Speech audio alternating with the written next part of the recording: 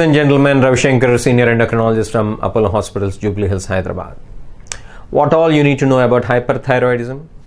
I repeat it, hyperthyroidism. Hyperthyroidism is a state wherein your thyroid gland is secreting more than needed thyroid hormone. That means the thyroid hormone levels in your body are more than what they should be. It is exactly the opposite of hypothyroidism.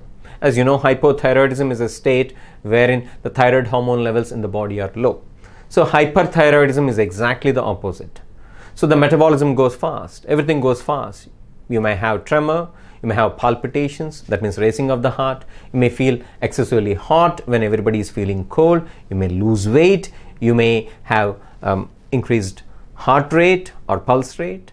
You may look anxious, you may have other signs of hyperthyroidism such as enlarged thyroid gland. Your eyes might be protruding out sometimes, which we call as proptosis in posh medical terms, if your hyperthyroidism is due to autoimmune condition called Graves' disease. So you can have a variety of changes in your body and you may be feeling really horrible.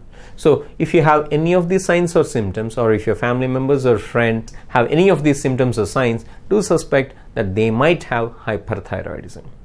So if they have hyperthyroidism, we do blood tests and we tease out if it is hyperthyroidism or not, and we diagnose it. We try to find out as to what is the cause of it by doing other tests such as your technetium thyroid scan or some antibodies in the blood related to your thyroid, and we tease out the cause. We treat it either with anti-thyroid tablets or with radioiodine or sometimes even surgery, depending on the diagnosis, depending on the individual's choice, although anti-thyroid medications are the most common treatment for this. Take care.